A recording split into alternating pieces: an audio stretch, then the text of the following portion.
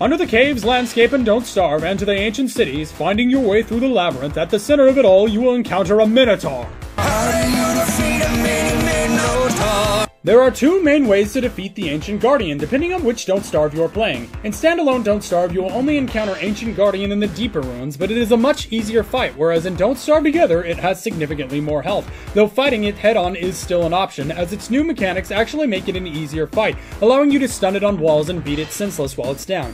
It does still require at least a basic amount of armor and healing, however.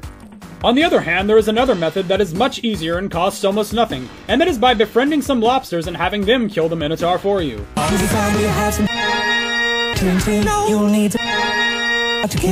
Lobsters can easily be tamed with any type of rock or mineral, and with only 2 or 3 rocks each will give you more than enough time to transport them to the labyrinth, where with as little as 4 or 5 lobsters will proceed to kill the Ancient Guardian, potentially faster than even the player could themselves.